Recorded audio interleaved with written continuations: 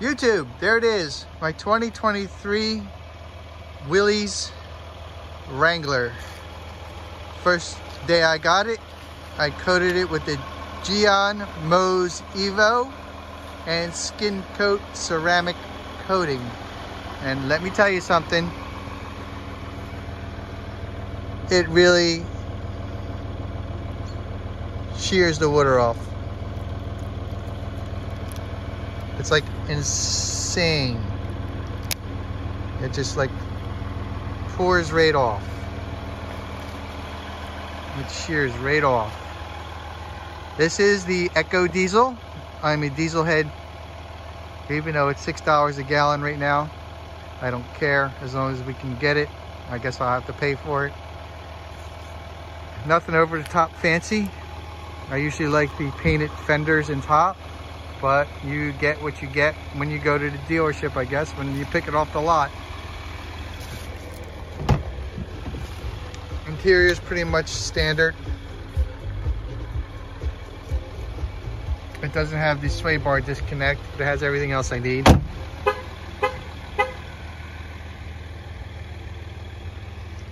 I'm super excited to be able to take the top off,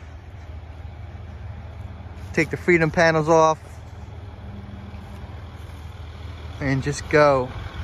I'll probably get half doors too for it in the future. I'm not going to go over the top crazy. I was thinking maybe 52 wheels, the solid gray ones.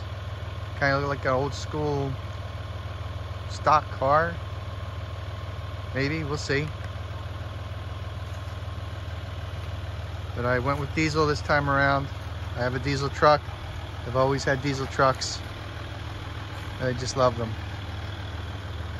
And the sound that motor makes is just makes me smile. There's the back seat. That's probably going to come out.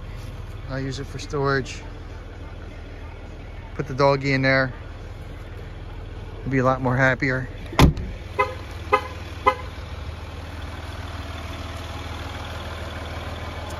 Again, ceramic coated, and it looks better than new. Thanks for watching and checking out my Jeep.